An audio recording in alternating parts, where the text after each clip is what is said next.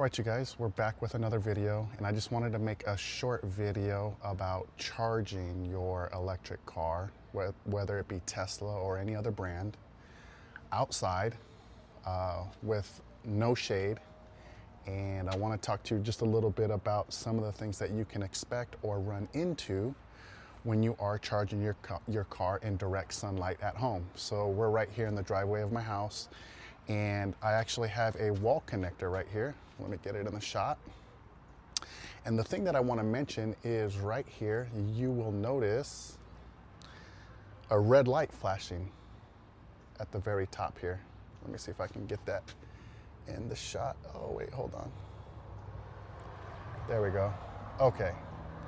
Hopefully you can see that, but there is a red light flashing there, and it's flashing 3 times. And then there's a pause. Okay. I just want to talk to you a little bit about what that means.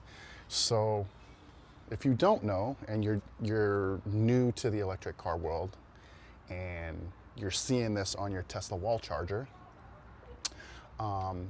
this simply means that the wall charger is detecting too much heat. Okay, it's hot outside. It's about 105. Well, it's 105 at the airport, so it's probably about closer to 109 or 110 degrees here in Tucson. And I currently have my car plugged in, as you can see right there. It's plugged in from this wall charger that I just showed you. And these 3 flashing red lights right here simply mean that there's just the wall charger's picking up too much heat, either in the faceplate or the handle of the charger that's plugged into the car. Okay, so if we go over there, let's go take a look at it really quickly. Oops, let me get this thing to focus back on me. Okay, if we go back over here, we'll see that the handle's plugged in, and obviously it's a black handle, and it's getting hit directly by the sun. There's no shade here. And so as a safety measure, what the system does, what the wall charger does, is it kicks down the voltage and the amperage and reduces the speed of the charging as a precautionary measure to prevent any accidental fires or something like that. So it's completely safe to actually charge your car out in the sun the way you see here with me, right? You can see my car right there, no shade, direct sunlight. And the system is simply kicking down the voltage about halfway. So it charges at about 48 amps. What it does is it kicks it down to 24. And from there, there's less risk of any fire happening. So let me go ahead and show you this in the car. I'm gonna cut the camera real quick, and we'll show you what that looks like in the car. All right, you guys, so now I'm in the inside of the car. I'm on the charging screen, and as you can see, it's 24 amps here, okay? So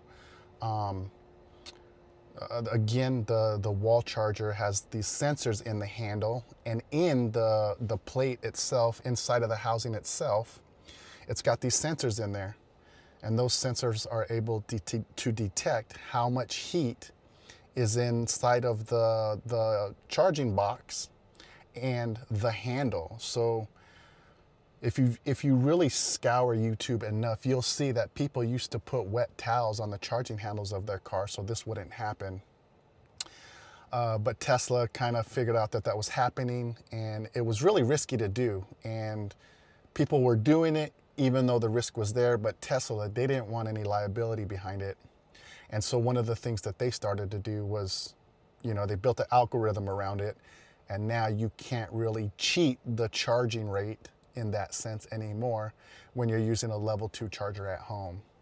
So anyways, I just thought I'd make a really quick video and help you guys understand that if you see 3 red flashing lights on your wall charger, your Tesla wall charger, it's not a bad thing. It's not anything to be overly worried about. It's actually a big safety measure. And if you noticed on the wall charger, the light was still kind of lighting up from top to bottom green, which is kind of the visual signal for like the fact that the car is actually charging, but it's just charging at a lower rate, okay? So I have a tendency to typically charge overnight when temperatures are a little bit cooler, but I went ahead and set this up just so I could make this really quick video for you. So anyways, I just wanted to make this really quick video for you. We're midsummer over here. I know that I want to do a lot of track day videos for you guys, but it's just, I'm not interested in doing it in midsummer right now. It's just way too hot. So I think my next track day I'm lining up for sometime in November. But I'm gonna, you know, I want the channel to grow. It'd be cool if in the future we can monetize it. So for those reasons, I'm gonna just start making other types of content. And in the next two videos, I wanna kind of talk to you guys a little bit about why you should use cabin overheat protection in the summer. I know Kyle from Out of Spec Reviews recently put up a video where he said he doesn't use it, but he doesn't live in Arizona. So if you live in some of these desert states. Okay, so I was in the middle of talking to you when my phone overheated and it stopped recording. And so I think I was just trying to finish up saying that I'm gonna make another video on why you should use cabin overheat protection in the desert, which goes a little bit against what Kyle from Out of Spec Review said.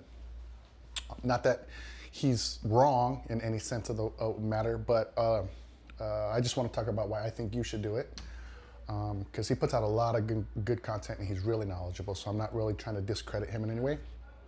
So I want to make a video on that. I want to make a video on the latest software update with Grok, and then I just want to start putting up a little more FSD videos in between racing, okay? So I do want the channel to grow a little bit. It'd be cool if we could monetize it, but if we can't, it's not the end of the world. We're just doing this for shits and giggles. And, you know, I actually have another YouTube channel for my dog training company. So you could search for Anthony's Canine Services and you'll find us there doing dog stuff. But anyways, yeah, let's wrap this video up and we'll see you in the next one.